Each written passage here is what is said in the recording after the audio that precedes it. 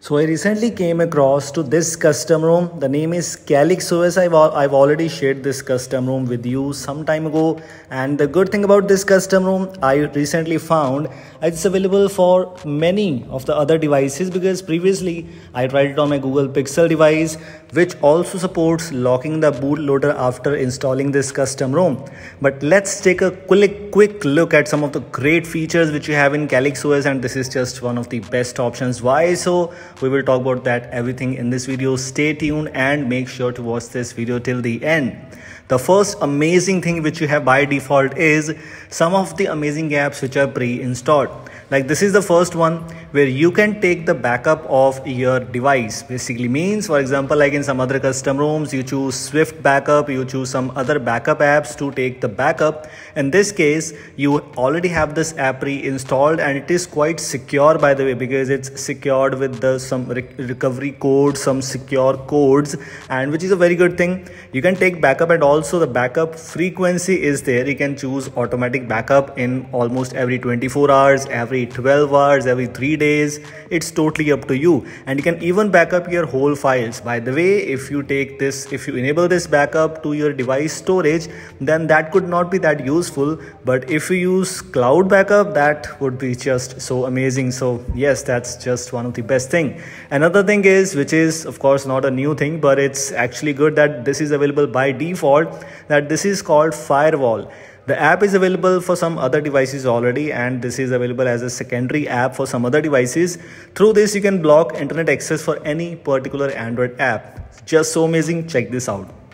Another thing which I just recently find out, because it was not there previously in the previous updates, this is Hypatia. This could be just a scanner, and yes, this could protect you from virus, phishing links, etc. That's also a great thing. Another thing is MicroG. This custom ROM supports MicroG, which means if you want to use Google Play Store related some apps, you can use them on your device. Although it is not having Google Play Store pre-installed, MicroG is basically replacement of the Google Play services, but definitely good in the terms of battery backup, because Google Play services drain a lot of battery. But in this case, that thing might not happen to you, but you will be able to use some apps which are directly related to Google Play Store. So that's also good. Another thing which you have in this case is Onion Share. What this is basically an Android app to share your files over Tor, the Onion router, which means a very secure way to share your files over the network. This is just so great, because not any other custom ROM is giving you these kind of amazing features by default. You don't need to install any separate app to enable some amazing features there.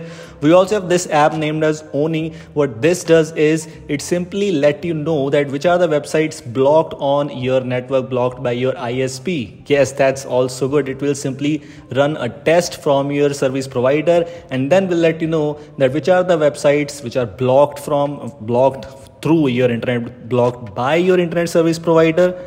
That could be a very useful thing in some cases for sure. Including all those things, we already have some other things, like we have some extra apps related to work profile, the Onion router, which means Tor browser, it's already included.